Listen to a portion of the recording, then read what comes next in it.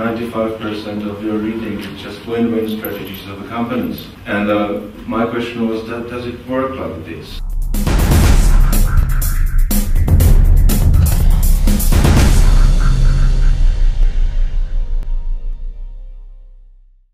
Thank you very much. Good morning, and thanks for the introduction. One of the output of my more than 3 years ministerial period has been that I collected more than 1 meter of the environmental books which I bought in New York, Washington, London or other destinations, but I haven't had time to read it.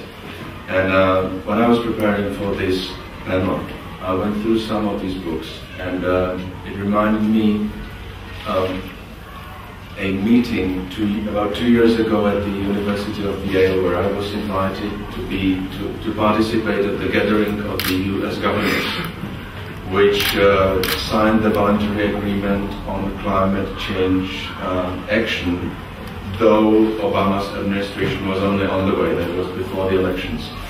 And one of the professors called Daniel Estin gave me the book which he just published with the name Green to Gold.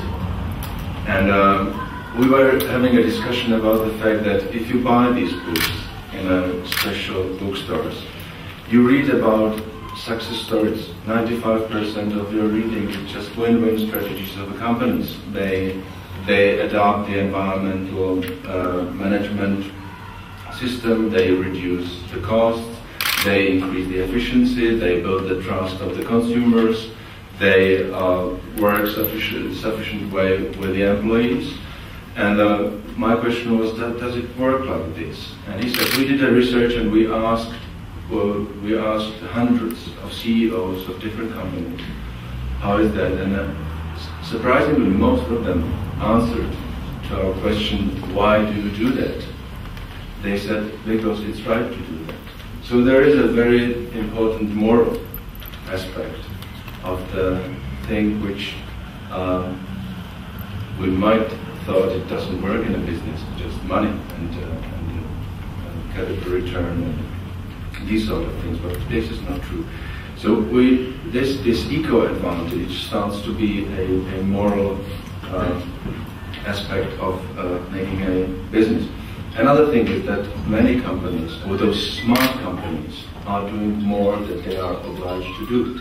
And they follow mainly 10 environmental issues to watch. It starts with clean air, water, toxic chemicals, climate change, energy, biodiversity, land use, others and others. And there are many examples which shows that those who don't do this are under a high risk. And what is reality that these companies with the smart environmental management, one of their profits is that they are receiving a better loans with a lower interest rate because the bankers see a lower risk of providing them the loans.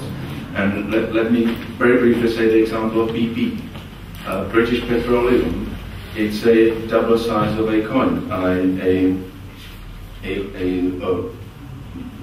Lord John Brown and BP decided to look for carbon some years ago, and they invested $20 million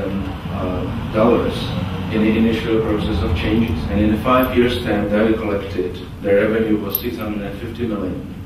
And 2 years ago, it was $1.5 billion, just seeking the carbon and the carbon savings there. It's one side of the coin. And the other side is a Deepwater Horizon spill catastrophe.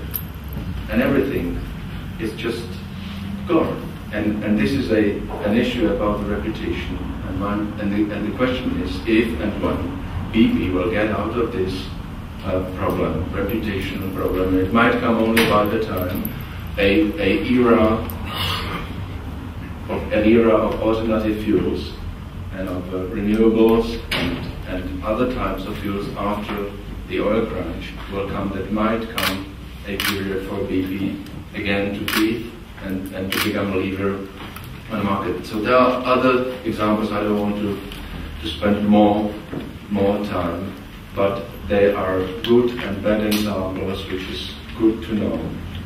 But experience shows us that 95% of these examples are delivering the companies a profit on one hand, and mainly, from my point of view as an environmentalist, they are participating on a sustainable future of the planet, because economical behavior activity is connected with the nature, and a bit simplification is that in fact whatever we see we produce is either planted or mined out of the planet. This is the reality, and you cannot disconnect an economical activity out of the nature.